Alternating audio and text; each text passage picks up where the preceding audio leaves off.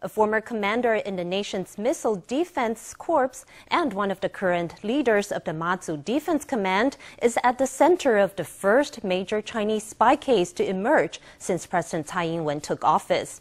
The Justice Ministry's Investigation Bureau released Hsieh Chia-kang yesterday after questioning. If the career missile officer is found to have leaked secrets, it would be a huge blowout to Taiwan's national security. As one of the top-ranking officers in Taiwan's Air Defense Missile Command, Hsieh Chia-kang was promoted to Major General in 2015. But it was only recently, though, that he was found to have made multiple trips to countries in Southeast Asia to meet with certain Chinese citizens in what is now being investigated as a possible case of espionage. This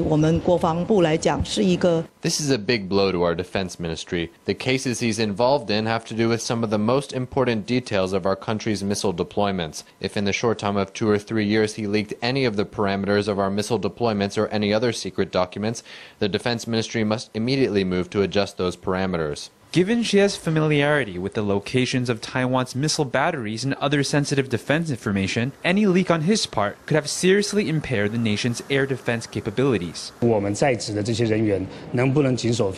If these officials cannot properly abide by the expected standards of conduct in protecting sensitive information and countering espionage, putting in place extra safeguards won't be able to solve this problem. One of the key reasons why the U.S. doesn't sell many of its advanced weapons systems to Taiwan and handicaps the ones that it does sell is that Taiwan doesn't do well enough in protecting classified information.